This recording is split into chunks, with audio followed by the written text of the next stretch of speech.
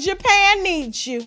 Japan is calling specifically for black men. I know you are saying why, Tasha. They say they need babies, and black men tend to make a lot of them. After South Korea proposed last week $75,000 per baby that a family has, Japan is in desperate need, okay? And they are calling all black men, specifically immigrants, to come and impregnate their women so that they can save their dying population. I don't understand because, you know, black men were once and still is on the inner side of the line, which means their lives, I mean, what are you going to guarantee us if we send our men over there to help save you? Could you imagine? Think about this. After everything they put us through, everything, y'all trying to take these men out. Now you need them to repopulate the earth? The United States is responsible for what's going on over there in Japan.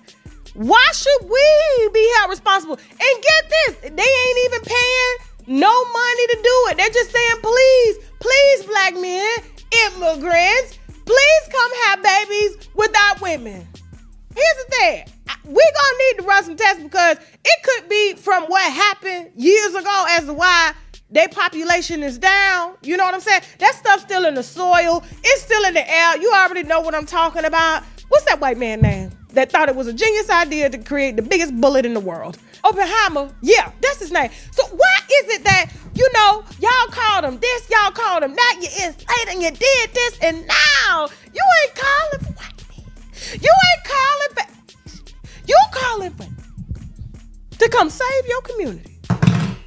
And I'm going to go over there and I'm going to start me a negotiation firm over there in Asia and stuff. And I'm going to have black men come breed with them, but they're going to get benefits. They're going to get lifetime protection from any type of child support if they decide to leave and don't want to stay in these here countries. They're going to be set for life, which means anything that these kids bring, it is going to come back directly to the black family, which means if I send Sheck over there to breed, right? Let's just say hypothetically I sent him over there on a contract breeding, anything that these kids inherit is going to come back to us. The same way they do it with these, you know, we used to be slaves on this land out here, and anything that we work, you know what I'm saying? They own, it went back to their family. We gonna start sending it back to Africa, back to the black families. That's the type of contract I need if you need the sperm. Because this one ain't dying.